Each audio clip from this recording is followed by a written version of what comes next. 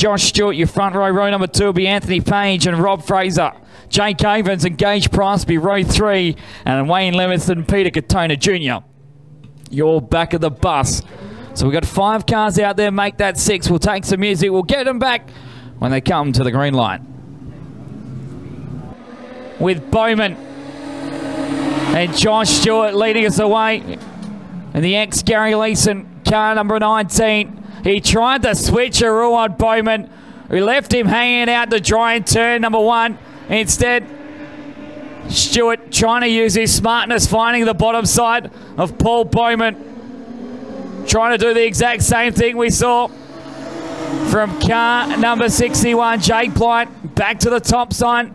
Seems to be the place to be if you want to make the big moves. That's what Gage Price is saying. So we're only down to 7 cars in this one. In fact, there's 8. We lost Matthew Jones. He was the only one not to start. And this may be the first lap, or first race, I should say, that Wayne Livingston doesn't lead a lap in tonight. He led his opening 2. The moment, it's a 4-way battle for 5th place between himself, Jake Evans, a heat race winner so far tonight, Anthony Page, and Peter Katona. Katona's trying to use the top side while Rob Fraser is right there as well.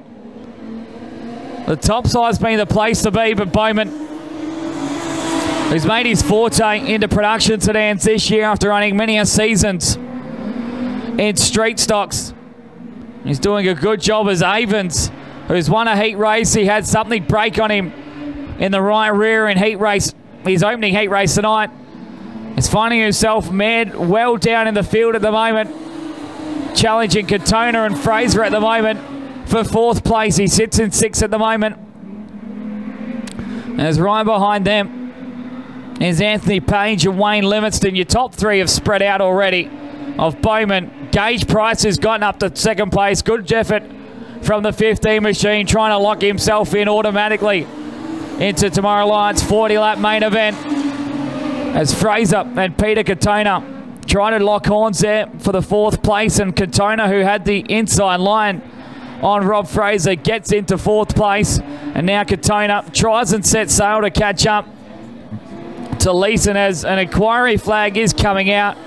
So we've got 1 car stopped on turn number 3. I think that may be Anthony Page. It is, and the yellows have come on.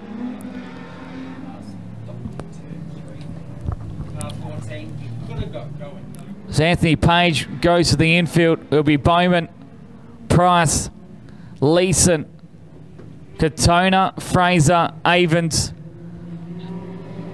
and Wayne Livingston. With 4 laps remaining, we've completed 6 so far.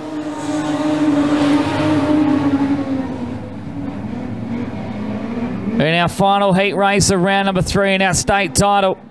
And Gage Price has found his way into 2nd place. Great move from 15. We've had 10 races, in fact, of this state title going from green to checker. It's been a great run from our production sedans tonight. Especially Gage Price. Ian Beard, best presented. He's had a win under his name, and this will definitely solidify him already into tomorrow night's main event. Katona's getting very, very quickly to the inside of Josh Stewart, and just like that, Stewart's back down to 4th place. He may even go down another position with 2 to go. As here comes Jake Evans in the 11 machine to the inside of the Leeson BA Falcon, being driven by Josh Stewart. He goes. We'll think otherwise as they go into turn number 3. But there's 1 to go for Paul Bowman in the Star Transport PB Trailers and Fabrication, car number 52. Rob Fraser has a moment out of turn number 4, but our final qualifier is going to go to the deep south. The win to Paul Bowman in a very epic RPM Race Products heat race number 15. Ahead of Gage Price and Peter Katona, who really did come through the field and rescue a great position in our final heat race tonight. That's all our qualifiers done. We've still got junior sedans and street stocks to come out.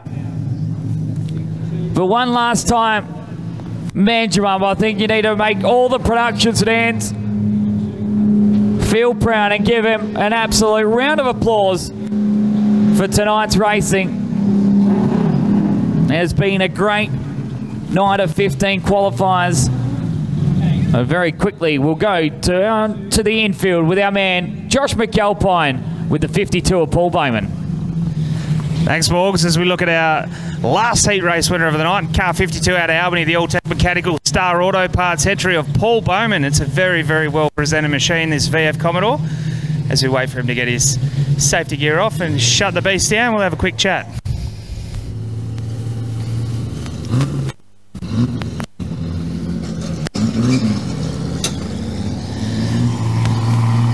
Congratulations, Paul. 36 points in the bank.